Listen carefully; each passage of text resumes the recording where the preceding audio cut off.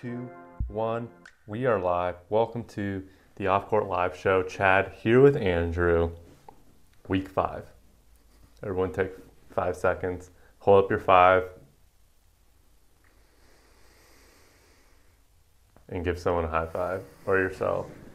If you're by yourself. Alright. So, hey, listen. You made it this far. Like, every now and then it's just good to, pat yourself on the back. Or at least recognize, that, we're doing this, man. We're doing a good job. Because, you can get caught up in this performance thing of just, what's next? Keep going forward. You know what I'm saying? Mm-hmm. So just take some time. Evan's in the house. What's up? Mia is in the house. How's everyone doing? You got anything to say before we dive into the tools? Week 5 is exciting. You guys are deep in the cycle. This is a great time to give your guys some credit, and this is a great time to just start the process of finishing strong. Yep, we're in it. Let's talk about the new pops coming down the pipeline. Rise. We got Rise. Yep, we got Pop Rise. We got Pop Speak. If you guys are looking to embrace some intensity, this is the week to do it. This is, the way I think about the exercises that are in this week has a lot to do with self-expression. And for you tennis players, the main way that you express yourself is with your stroke, is with your racket. So, when we think about expressing ourselves, the word authentic comes to mind. I think that word gets tossed around a lot these days on what it actually means to be authentic. What does it mean? What does it mean for you? Be authentic. That's a great question. And I know it's an ever evolving question. It should be an ever evolving question because everyone's on this process of being more authentic. That's what the process is. Yeah, it's exactly what it is. The main intellectual way that I think about it is this moment has never happened before. And so you're receiving this moment. You're partially receiving it for what it is, and it's partially your projections and your judgments about what it is. But it's not only new, it's uniquely yours too, the way you're receiving this moment. How you're responding to it, what you're giving back to the moment, how you're imposing and asserting yourself to what you're receiving is also, you have more capability than the last time you gave to the moment. You're more evolved, you've grown, and you've learned more about yourself. So you're giving what you have in a little bit unique way. The collision of this new moment with what you have new, the more you can respect exactly what that is that's what it means to be authentic to me. The easier way, the more intention-y kind of way that I think about, because express yourself or be authentic, those are very woo-woo, and not very. Yeah. I like to think of this as expressing yourself as maybe this is just my personality and how I played as an athlete, but the word savage comes to mind. And I remember when I was making these exercises for this week, the dream stroke is electric this week. I almost called it dream stroke savage, and I almost took it in a little bit different direction. Maybe I'll have to make that and we'll launch it for this week. But the word savage comes to mind. And so, as you guys have probably heard, we've been on this give what you have kind of kick of intention, and I like to step it up. In week 5, we're kind of letting that intention evolve, and the intention that I like to have for this week is spit your truth. And I've been listening to a lot of early 2000s hip hop and rap. I was just gonna say when you say express yourself, I think of NWA. Yeah. Express yourself, and for any of you that like hip hop or rap, that they definitely took that to another level, and that's why it's part of the electricity of hip hop music is they're really expressing themselves. They're really spitting truth, and they're being authentic. And even when it was very counterculture, back in the day. But if you guys never heard of NWA, Express Yourself. Yeah, classic song. I'm sure you've maybe heard the song, but Yeah, so I think I have this, there's like this intensity, there's this heat to it because it's like, we're involving like our emotion into it. And so that's where authenticity is cool because it's like, it's uniquely yours, and the way you're going to like, the way you feel right now, it's always unique. Your emotions they're always evolving, and so like it's always unique, but it's just like to go out there and spit your truth. What that looks like for a tennis player is like, the enforcer of your truth is your tennis racket. That thing enforces your truth. And so if you're too busy trying to get an outcome, you're not spitting your truth. You're not going out in there and spitting your truth. Because when you realize, like if a few of you have had pep talks with, and the other ones that have been reading the Friday Racket and stuff like that, we've had this intention of giving what you have. You realize like that intention doesn't include a thought process. You don't need to think about anything in order to give what you have. It's a purely action-based thing. And the next evolution of that is like spitting your truth or expressing yourself, and like go out there and like just spit your truth. Like what would that actually look like if you just stepped out on the tennis court and you're like, it's like giving what you have, but now put your flair on it. Like put some oomph behind it. Like put your feeling behind it. Put your emotions behind it. Like make it uniquely yours. And it's like, because at the end of the day, this is a brand new moment and you're a brand new person. Why do you have some type of idea in your head that there's a right way to live right now? There's a right way to hit this tennis ball. This is what, we have this intention of improvement all the time. But really, it's not that effective. It's not a very effective intention because it's always, you're coming out of the present moment. You're trying to get better than you are right now rather than just give 100% of yourself to this moment. That's the only way that improvement actually occurs. And so just like you can center your attention and put your action behind that and just like go out there and just spit your truth. So the 2 pop exercises, pop rise, it's this presence exercise that you feel really you feel savage, you feel empowered. You're like you're allowing this, you're pulling from deep within like this it's just this powerful energy, you just want to like those times where you just want to go out there and just like lay it on the line and just like, if you're in the mood for a workout, you just like go in like that kind of energy. So it's it's a really powerful exercise. The other one, pop speak, is a lot of the way we express ourselves is very correlated with our voice and our opinion. Because like that's what your truth is. Your truth is your opinion, but your opinion is your truth. Like your opinion is, this is what I feel the situation is at hand. This is what I feel like I'm capable of giving. And that makes me feel a certain way. That's your truth. And only you know that truth. So that's why it has to be, you can't be always listening to some type of external advice that this is the way you need to play or this is the way you need to hit the ball. At a certain point, you need to let go of that and just spit your truth and go out there and spit your truth. So it's very associated with like our opinion and like our voice. And so pop speak is the process of bringing attention to like your voice. And it can be like a very ephemeral experience, and it's just like you allow that to get empowered and like, because it's just like go out there and like speak, man, speak. Like go out there and like think of a tennis match as like every time you hit the ball, it's like it's a brain like this. The dynamic of this exact situation has never happened before. It's never happened before. So like you're essentially, every single time you hit the ball, you're proclaiming to the universe, this is how I think this situation should be handled.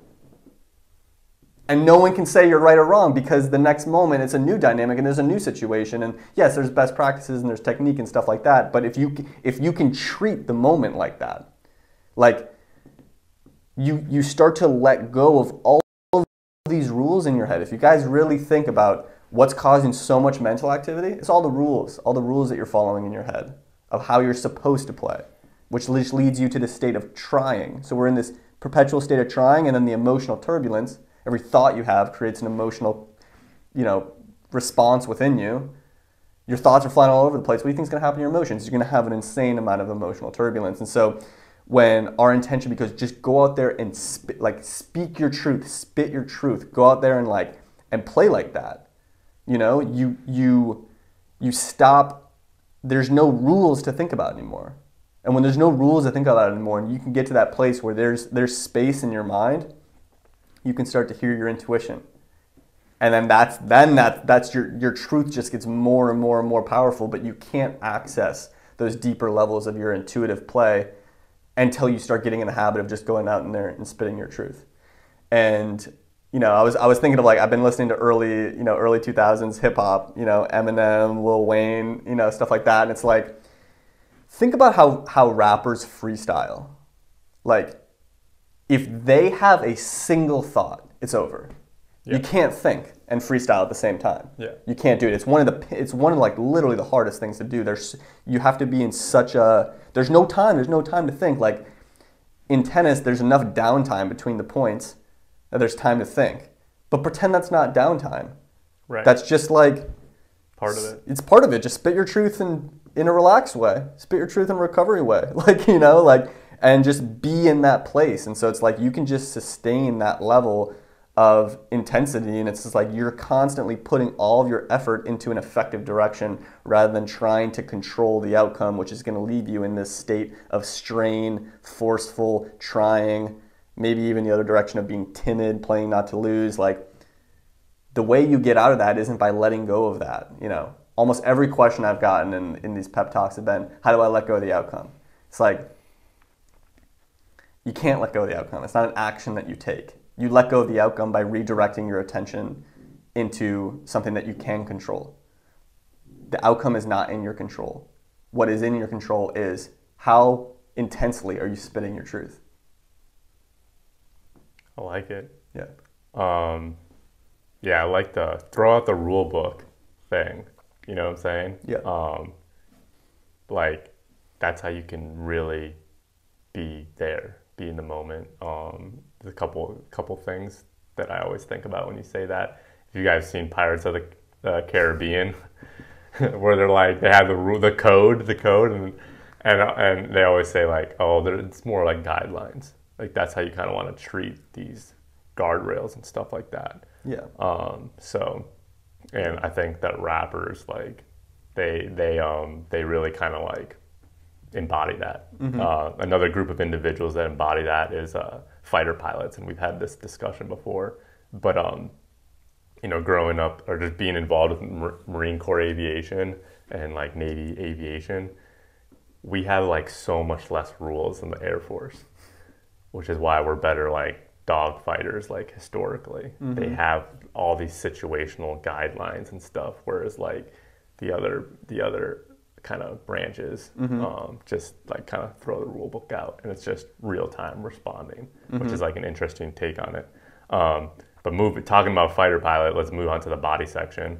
And it's very in line with this like influx of energy and influx of intensity, with the next 3 primes coming down the pipeline. Prime 13, Prime 14, Prime 15. It's getting real. It got real. You guys probably like Prime 11, Prime 12. You're like, all right. Prime 11 probably got you. Like, it's getting real. Prime 13. This is a pivotal prime. You're going to look at it and you're going to be like, oh, ISO holds. You need to watch the instructional video, Prime 13, because it's a different type of ISO hold. All right. This is where we introduce a concept called max pulling. All right. And I did lunges for probably 3 or 4 years before this was like, oh, this is how you do the lunge. And it's mind-boggling, because as you're learning from Prime 11, like, you could always push it like 10 more seconds. You can always, like, if you drop, you probably could have went 5 more seconds. So there's like this time dimension that you're pushing. Well, Prime 13 adds another dimension that you can infinitely get better. And that's this concept of pulling into it, basically like flexing into the position with max effort. I want you guys to throw the time out the window. Think of it as a sprint, all right? Could you sprint for 3 minutes without dropping? No, you could not sprint for 3 minutes. You can maybe hit your top speed for,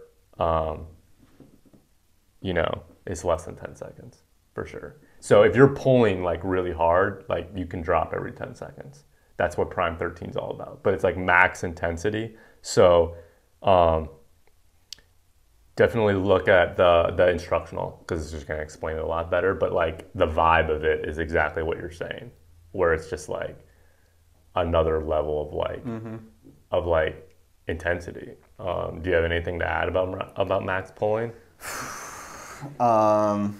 Really feel your body. You know, you're gonna like whenever we think about maximizing intensity, a lot of times we can get into our mind a little bit and we can get like really tense, like mentally. Really feel your body. Really try to come from a place. Let your intensity come from a place of stillness. Yeah, and then so that's Prime 13. Prime 14, we add another thing that has not been seen in the previous primes, which is drum roll, altitude drops. So some of you blueprinters are familiar with altitude drops, but we haven't done those yet. And Prime 14 altitude drops are going down, which if you think about it, it's another way to do max intensity. There's just a little bit more time in between so you can kind of gather yourself and just put everything into the rep. This is about putting every single thing into the rep. If you guys heard my Monday motivation, not this week, but last week, it's like that. I described this NFL player having a 5-rep workout. It's like that. It's like everything into one rep. When I got introduced to altitude drops, I've told this story a few times, but they wrote a quote on the whiteboard. This is how I got introduced to altitude drops. All right, I'm in a gym with professional athletes. The trainer writes on the whiteboard, feel every moment before it happens and live that moment like it's the last one you're ever gonna live. And they made me read that in between every single rep. So literally 1 rep of an altitude drop, walked across the gym, read it, walked across the gym. So there was like 2 minutes in between each reps. And I just did that for a long time. But, so that's Prime 14. All right, Prime 15 is another version of the extreme slows. Definitely just, watch the instructionals on these and it's just going to be it's going to be another level of intensity where that's actually the purpose of it and the function of it. So, Prime 11 was about getting that time without dropping. Now it's not about the time. It's about the intensity of like muscle contraction. So that's what's coming down the pipeline, body section. It's powerful. Yeah. It's power. Those are 3 powerhouse primes. Yeah. There's a lot of intensity with all 3 of these prime workouts. The more stillness we're coming from, the more explosive we have the potential to be. So in between reps or in the downtime, if Chad's not saying something during the actual prime, like get back to a place of stillness. Like I think about it like if you're gonna go out there, if you're gonna go out into the match court and you're just gonna go out there and spit your truth, there's nothing to plan. There's no like, all right, I'm gonna try to like really kind of execute on my game plan. It's like, no, you're like a fight. You think these like UFC fighters are like thinking before they fight? They're not thinking. They walk out, there's no thoughts going through their mind. They might be repeating like one thing to themselves, but it's just zoned. Realize that like your zone is in the opposite direction of your thinking mind. Every time you enter your thinking mind, you're walking away from your zone. Listen, like and one, so with physical, I'll let you do that. But with when we're doing actual fitness and stuff like that, what that looks like is stillness. Yeah. You just get back to this place of stillness. There's nothing, you don't have to think about the next rep you're doing. You don't have to think about the next exercise you're doing. You're just getting back to this place of stillness, regrouping a little bit, and you're allowing yourself to come from a greater place of stability, and you can express your explosiveness and your expression a little bit more. Absolutely. You just hit it, you hit it right on the head, and you can look at other intense, I love how you brought up the fighting, just because that's an intense sport. So it's like, it's a little bit more highlighted. It's just different. It's different going through that tunnel and going through other tunnels. But like, even like sprinters that are doing something so explosive, like Olympic sprinters, like you see how relaxed they are right before they shoot off right before the gun, like literally a millisecond before the gun, like literally how relaxed they're getting. Like that's where you want to be, like before an altitude drop, like rep and stuff like that, and then explode into it. The Winter Olympics are coming up. Like watch the snowboarders, like right before a half pipe drop. Like it's just highlighted in these sports because there's such a physicality like on the line, and so like do that, like that's how you do an altitude drop. Yeah. Like Shaun White dropping into the half pipe. Boom. So great analogy. Got a comment here. Learning how to voluntarily enter a state of stillness and staying there has been my biggest priority lately. At this level, I simply can't compete with others if I'm not still. That's a great, that's a huge priority. Yeah. That'll take you a long way, for Yeah. sure. Love it. Want to talk about the strokes? Yeah. Dream stroke electric. Let's do it. I like, I was saying earlier I was going to use the word savage and make the exercise a little bit different, but I decided to go with electric because, when we want to go out there and like an electric performance is one of like, to me it's like one of the highest compliments. It's the one like when you see someone giving an electric performance, it's like you realize you don't get to that place by thinking. You don't think your way to these electric performances. Like this electric performance is when like there's this week is about embodying the complete letting go of the outcome. How you completely detach from the outcome is by putting 100% of your attention, 100% of your intention into spitting your truth. Just like this like the electricity, like lightning strike, just a boom. Like those electric performances is just like you're saying, when you can come from that place of stillness, like your body the muscles can all now work together. If you're approaching the point of execution with tension, like your muscles already tense. It can't fire properly in the right sequence, and your whole body can't work together. And so this dream stroke electric is about coming from that place of stillness, but just feeling what it feels like to just strike, and like, yes, you're getting to, you're coming, the strike is about getting to the point of contact, but like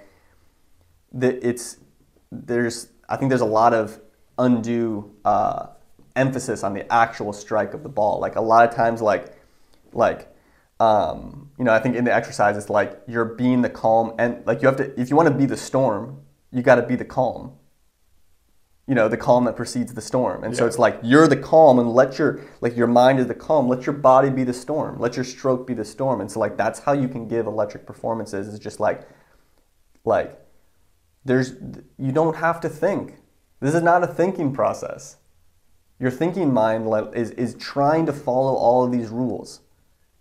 You think people are capable of giving, like, oh, that guy, man, he just followed all the rules like so nicely, man. That's why he could just go. No, man, it's not. It's not what happens. Like if you have a really good rule, a really good technique that you're supposed to follow, that rule is completely pointless unless it can happen naturally. Which is another way of saying unless it can happen subconsciously. Mm-hmm. So either that you have that capacity, it's something that you have, or you don't have it. That's okay. And so this whole process of improvement is about allowing more to enter your subconscious and then being able to allow that to flow out into your performance. And so the way we facilitate that process is by spitting your truth. Go out there and just strike. That doesn't mean overextend yourself. That doesn't mean just muscle it. It's the absolute opposite of that. The muscling comes from like, my mind is trying to hit this ball. Your mind doesn't hit the ball, your body hits the ball. Let your mind be the calm, let your body be the storm, and like you'll give electric performances. So Yeah, the dream stroke this week really helps embody that. And you do that with your racket. So live stroke racket is about like connecting that thing that you're just painting the court with this electric performance and making that like literally a part of your limb. It's like Zeus throwing his lightning bolts. It's like Zeus throwing his lightning bolts. So, live stroke racket, it could be definitely live stroke lightning bolt. Live stroke racket like is about fusing that so that you have your tool, like you have this thing that is when you're on the court, it's a part of you. It's how you be authentic on the court. Like go play a tennis match like without a racket. It's like a part of you. There's a reason in the military like they make you like sleep with your rifle and like do everything with your rifle and like it needs to be a part of you. Like this is your tool. Just like your phone. Probably is like pretty close to being a part of you right now. Like for a lot of us, and it's like. We want to do that with our racket. So, live stroke racket kind of is the culmination of everything we've been talking about. And I love live stroke racket a lot. Yeah. It's really powerful. They work really great together, both of these. Mm-hmm. So that's the lineup, man. Week 5, like it's definitely a powerhouse week. It's my favorite week. I think, it's just powerhouse, and it's like, it's what I like. It's my go-to, man. It's my go-to to like solve a lot of this stuff.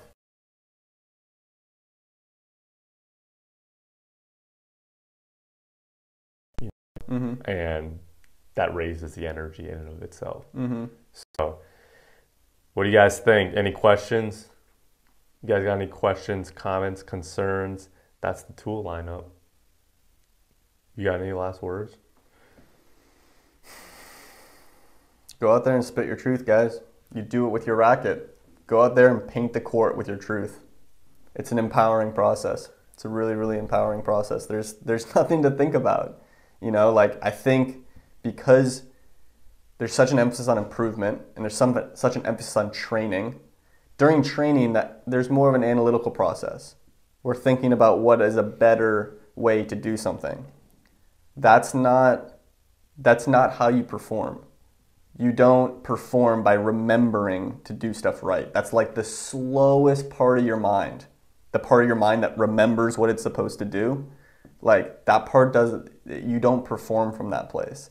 So, don't make this intention into something that's difficult. Don't make this intention to something that you have to do. Like going out in there and spitting your truth should be the easiest, most fun, most authentic, most liberating process of your entire life.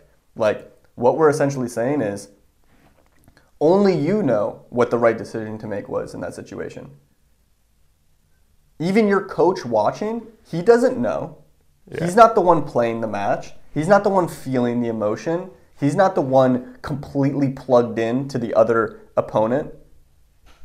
Only you know it in that situation. And when you actually come to that realization, it's so empowering because now it's just like there's no reservation anymore. And that's another big word I like to use during this week is no reservation. Why are you reserving your expression? Why are you holding back a little bit? Now I understand the opposite of that isn't to just overextend yourself. That's not what I'm talking. But take the reservation out of it. Fully, just let it rip, and it's like, man, stop caring what people think, stop caring what people say. They're not in your shoes. Yeah.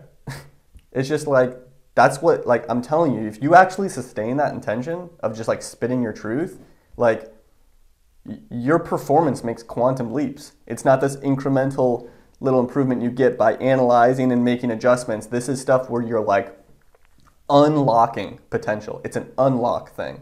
Your process gets unblocked and it just, boom, it can flow. Like this is the pinnacle. You want the pinnacle of confidence, what confident people do, the pinnacle of it is they don't care about what other people are thinking. Yeah. They're not playing trying to automatically. They're so 100% of their attention is dialed into spitting their truth. Now that has to do with what your opponent's doing. Yeah. Remember, like your truth is, this is a unique moment. I don't know what I'm even capable of giving because I'm an ongoing improvement process. Like, and I'm just gonna give that, and that is my truth. And so it's not a disregard, but you're just taking it in. Like, this is the situation. Now, how am I gonna assert myself in this situation? And so just that's the only thing your attention needs to be focused on. All of these thought processes are attempting to follow rules that you think you're supposed to follow. But if you're really honest with yourself, man, they're just creating so much mental activity, and then use the outcome to reaffirm whether that was the right one or wrong one, or how good you did it or how bad you did it. And it's just like, the whole process is such a waste of time. Yeah. Like, I promise you, one tool I'm planning on making real soon is how to self-analyze, okay? And there's a time to self-analyze. It's not during the match, and it's not before the match. That's not the time to self-analyze. That's the time to zone. Get zoned and be like, I'm gonna go out here and I'm gonna electrify 10 miles in every single direction. That's how hard I'm gonna go out here and spit my truth. It's gonna be mind blowing. Just do it. Don't even trust what I'm saying. Just go out there and do it. Because like, if you think about it, like, when we're performing our best, there's a level of trust with ourselves. If you're not spitting your own truth, you don't trust yourself. You're affirming to yourself, I'm not trustworthy. And when you start spitting your truth, you're affirming to yourself, I'm trustworthy. I can trust my own experience. I can trust my own decision. And what happens with that is all of this mental activity that was arising because of the untrust, trying to control the process, it begins to dissipate. And when there's no mental activity going on in your mind, that soft voice, it's always soft. The judgment's really loud, but underneath the judgment, there's this soft voice. It's called your intuition. And when you can actually plug into that, that's when you can just pull these shots just like out of nowhere. And like, every single shot you make is just so utterly mysterious. You're disguising it without even trying to disguise it. Like, you're able to read, you can see what your opponent's doing. You can read them like a book. It's just like, we've all experienced playing against someone like that. It's impossible to play against someone like that. It's so frustrating, and it's so effortless for that person too. You want an effortless thing? Spit your truth and don't give up about anything besides that. Just do it. Yeah, which includes the last point. Yeah. There's not even like, there's no last and first anymore. It's just like, this is I'm too busy spitting my truth. Yeah. It's just like, let's go. All right, guys. Yeah. That's it. That's all we got for you. Get after it. Go out there.